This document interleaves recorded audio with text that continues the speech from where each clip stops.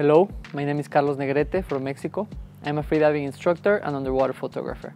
Today I'll share with you some basic information and tips about freediving underwater photography.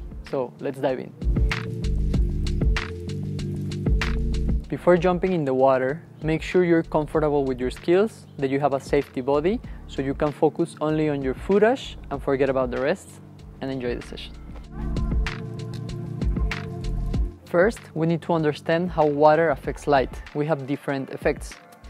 Refraction will make objects appear much closer and bigger, around 25%. We also have diffusion, which there are particles of organic material or plankton that always gonna be in the way between your subject and you. So don't shoot too far from your object because there's gonna be more diffusion in there. Loss of color at depth. Whenever light enters the water, the colors are gonna be absorbed in a particular order: red, orange, yellow, green, blue, indigo, and violet. The deeper we go, the colors are gonna be taken. So also don't forget, if you get super far from your object, colors are gonna be lost as well. The only way to bring the colors back is gonna be with artificial lights or strobes. Second, we need to understand and control our camera settings. You need to get familiar with your camera, understand how aperture works, ISO, shutter speed, and get familiar with it. If you cannot control it on land, forget about it underwater. There are different types of cameras, like action cameras, point and shoots, DSLRs, mirrorless. They vary in price and weight. I recommend you start diving with an action camera, get familiar with it, get familiar with underwater photography a little bit, and as your skills, not only with the photos, but also your diving skills improve, you can upgrade your camera and make the most of it. We need to pick the right lens. So depending on what kind of photo and which subjects we're gonna shoot, we're gonna pick the appropriate lens. For example, if you're interested in shooting close-ups of small animals like nudibranch or small fish in the coral, then you wanna pick a macro lens. And in other case scenario, you wanna shoot bigger animals for free divers, you wanna use a wide-angle lens that is gonna allow you to fit them in the frame and let more light inside. Talking about camera housings, there are different materials, manufacturers, and brands. They vary, for example, acrylic, polycarbonate, or aluminum. Basically what a housing do is you can keep your camera inside, vacuum sealed, and you should be able to operate all your camera settings without a problem. Before going in the water, make sure your O-rings are completely clean and lubed with the manufacturer's lubricant. Also, check for dust, sand, or any particles that can be inside the O-ring, because this can cause you a flood and then losing all your equipment.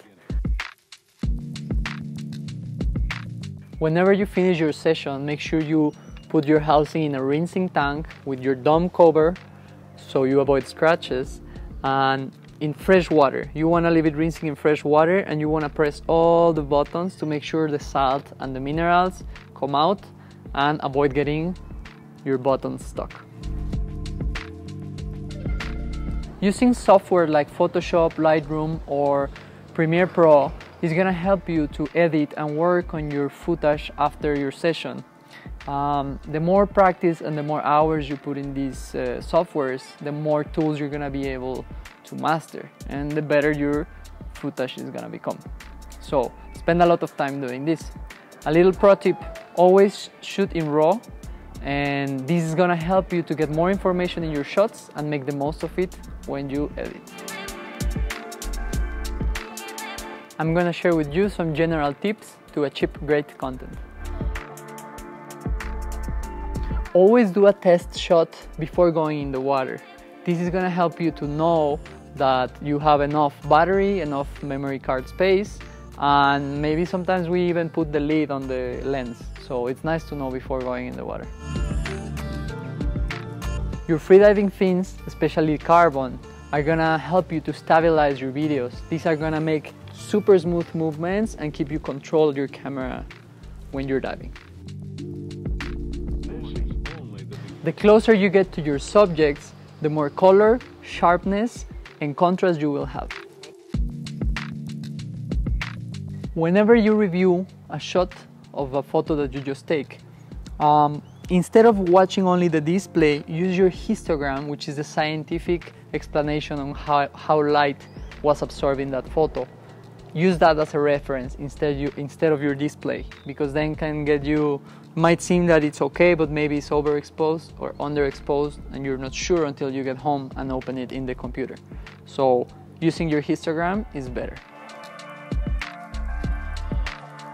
When you're approaching wildlife or your subject or your freediving model, make sure you approach slowly and from your level. This is gonna make a much better shot and also make animals more comfortable. Since we're freediving, we're not producing bubbles, we're not making noise. So let's take advantage of that. Composition is key. So play around with it, follow rules and also break the rules. Get inspiration from your favorite photographers and work on your own style. It's all about enjoying. This is it for today. I hope you enjoyed the tips and information. And remember, the more you practice, go in the water and shoot, the better you're gonna get. So until next time, thank you.